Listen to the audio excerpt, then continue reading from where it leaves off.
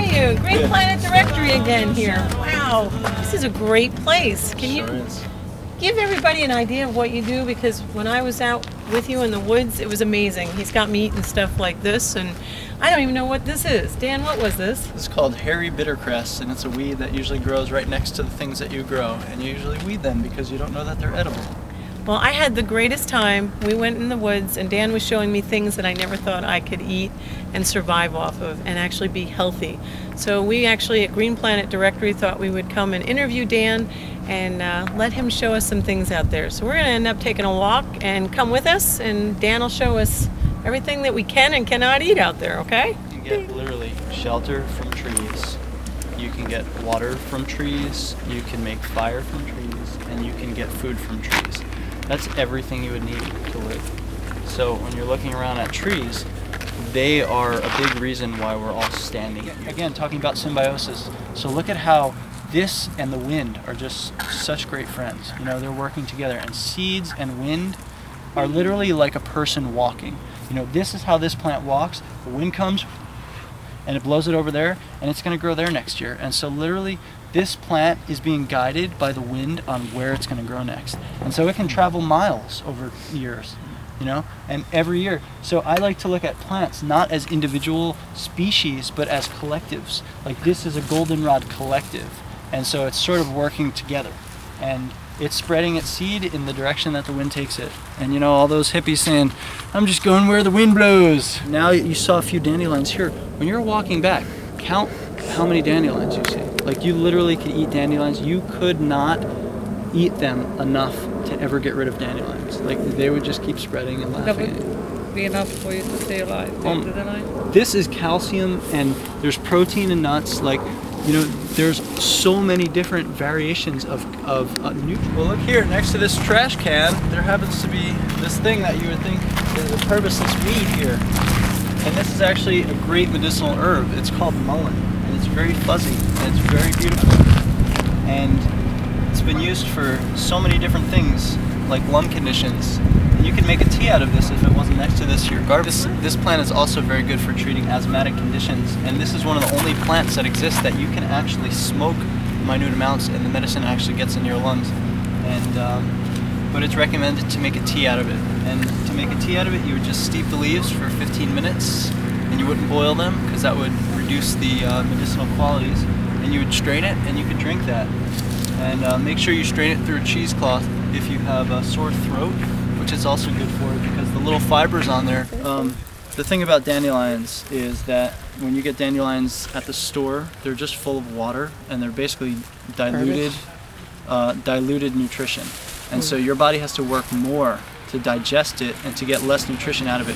This dandelion right here is a survivor, and it's getting every nutrient it possibly can. Every nutrient this pulls from the soil guarantees that it's going to survive. You know, it's not lazy. This weed is trying to grow. So you'll get more flavor, and it will be more bitter, but it will also have more medicinal value and nutrition. And for those of you who don't know, this plant, here's the magic of nature right here. So dandelion is a great diuretic, and it helps you pee. And one of the things that happens when you pee is you lose electrolytes and potassium. And so this plant has one of the highest vegetative sources of potassium in it, and it's a diuretic. So that means it's perfect. Yeah. You know, it has both properties for you. So as you lose your fluid, it restores your potassium. And that's the genius of nature, where you don't have to get your diuretic. Before it's sugar and before it's syrup, this is water. You literally can tap this in February and get gallons a day. Gallons of water out of this tree. Because what happens is the tree,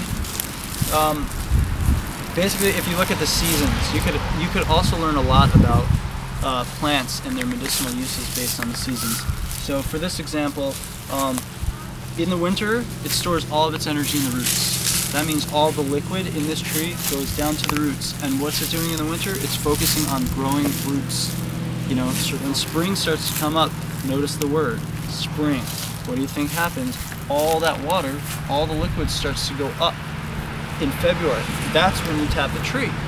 and that's when all the water is running, and so you'd literally get buckets of water. Now, why is it going up? Because it has to create leaves.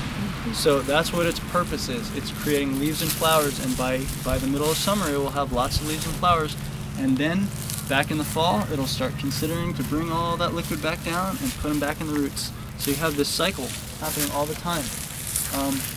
You get a lot of water, especially for maples. Now the fact is that the sugar content is very small, very small. If you drink this, it's not going to be too sweet, but it's amazing. It's really amazing. It tastes like vital. You know, talk about your superfood.